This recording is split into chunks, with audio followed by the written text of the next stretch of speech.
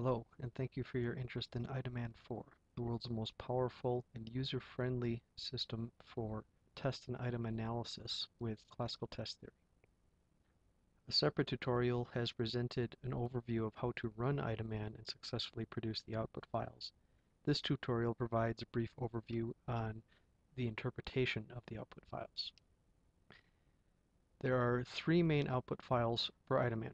Primary one is an RTF file that is an extensive report in Microsoft Word type format that can be printed or presented via like a webinar to subject matter experts to allow items to be easily evaluated. We also produce a CSV file, which is a spreadsheet of all of the numbers from the RTF file, but are neatly arranged into a spreadsheet so that you can sort, highlight, and do other sorts of spreadsheet things with it. And lastly, we produce a CSV that is just a simple list of scores. So first let me check this scores CSV file. And you can see that it has a number of columns where it produces different types of scores for each examinee. Each examinee will be a row. So the second row here is the first examinee. You can see its name was examinee 001. That examinee got 36 out of the total 40 items, 30 out of the scored items correct, 6 of the pretest items. In terms of proportions, that was a 0.88 proportion out of the scored items. The percentile rank was a 54, and their rank within the sample was 23. In terms of high, medium, or low grouping, if you recall, this sample was split into 3 groups for the purposes of quantile plots. This person was in group 2, and their scores on domains 1, 2, and 3 are presented here. And then also the scaled scores for the total and scaled domain 1, scaled domain 2, and scaled domain 3. The scaled score I had arbitrarily chosen was multiply the raw score by 2 and add to 100. And then lastly at the end we have a classification, pass or fail, based on a raw cut score of 21 that was randomly chosen. And then classical conditional standard error of measurement using Lord's approximations. For more information on these, please check the manual. So you can see this output file just provides a simple list of scores, so you can sort and arrange people, do further analysis by importing it into SPSS or some analysis spreadsheet software like that. It's also useful for uploading into additional candidate management type systems, learning management systems, or even using as a mail merge to produce Word score reports. Next is a CSV version of the output we will see in the RTF. You can see this will start by simply presenting basic information about the test, and then summary statistics such as the mean, standard deviation, minimum, maximum. Then a reliability analysis provides the alpha reliability, or KR20, the standard error measurement based on that, and then a split half based on a random splitting, first-last splitting, and an uneven splitting, and then also the Spearman-Brown, which is the SB for each of those three. And it does this for scored items, alt items, pretest items, and then each of the domains alone. Then finally it provides a list of important statistics for each of the items. Where in this table each row is going to be an item. So this here is the first item, and you can see there was an N of 50, so this item was answered by 50 people. The p-value or difficulty was 0.92, so it was a fairly easy item. The total RPBIS, or point by serial correlation, was a slight negative. That's mostly because it was a small sample and a very easy question. And then we also provide a domain RPVis and an alpha without. The flags for the item, these flags represent possible issues with the item. In this case, a K refers to a possible key error, and an LR means a low RPBiz, because we set it up to have a minimum of 0.00. Anything below that gets flagged. Then we provide basic frequencies for omit each of the responses, then proportions for omit in each of the responses, point by serials for omit in each of the responses, biserials for the omit in each of the responses, the mean score out of everybody who chose omit in each of those responses, and then standard deviation of the scores for those who chose each of the responses. And then lastly, the p-values that go into the quantile plot. So you can see this is a very wide table with a large number of columns, but it provides nice and easy sorting. The same information is then provided lower, where it has been sorted or rearranged to be a little more visually appealing, but is not able to be sorted as well because it's not all in one row for one item. So you can see here, we now have one item. Here's its basic overall statistics and information, but then the option information for A, B, C, D, omit, and not reached is presented as this more compact table. This table will also be visible within the RTF output. So let me move to the RTF output. Now the RTF output is an older file format, so it can tend to be large file sizes like you see here. But quick tip is to, first time you open the RTF file, save it as a doc or docx file in Microsoft Word, which are newer formats and therefore much more space efficient or size efficient. The file size, even though it presents the same information, might be 1/10 as large if you save it as a docx.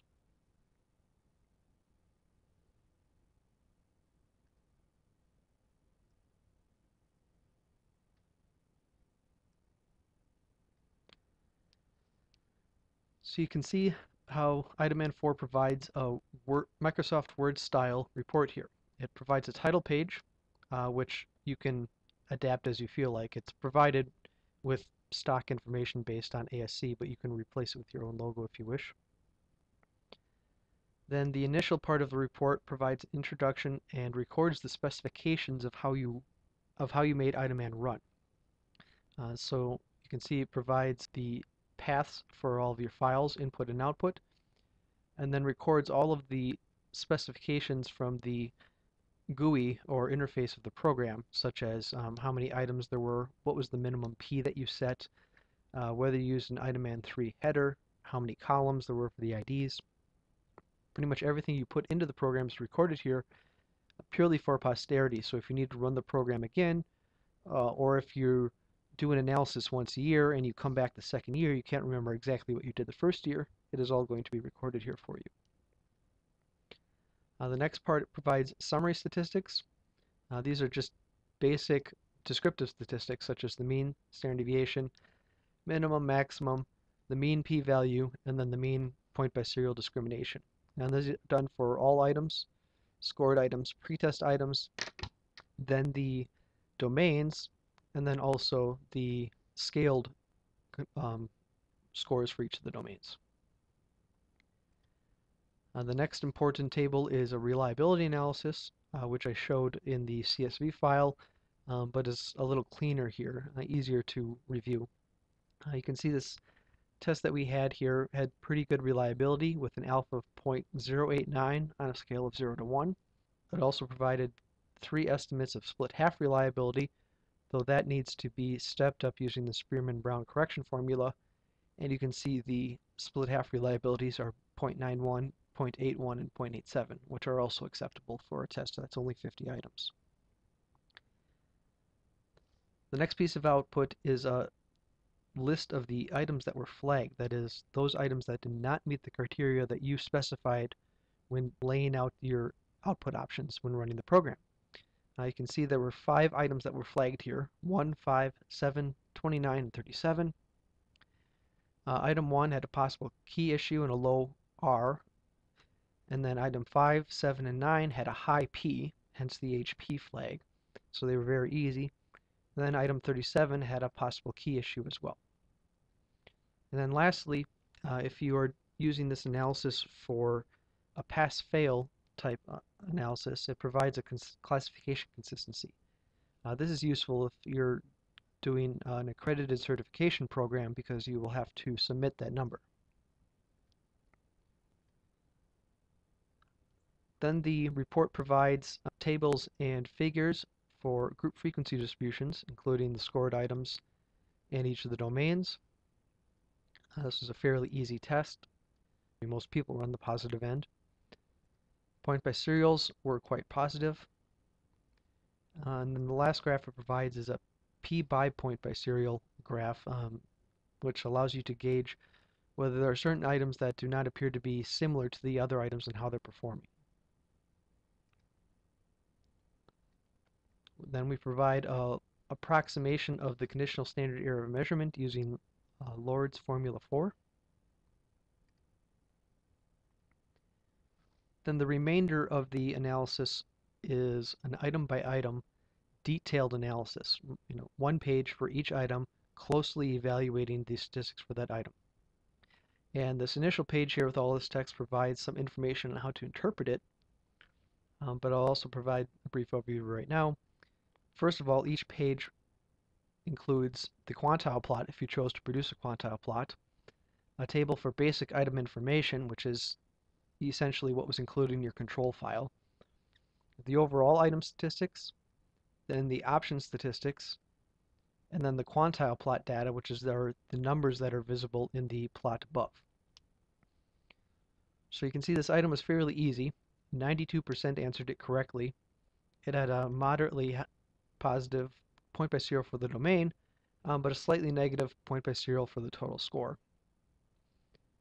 And you can see from the graphical analysis, what this is saying is that if we split our group up into 3 subgroups, 1, 2, and 3, for high, medium, and low ability, you can see that each of those ability levels, pretty much everybody chose the correct answer, which was A.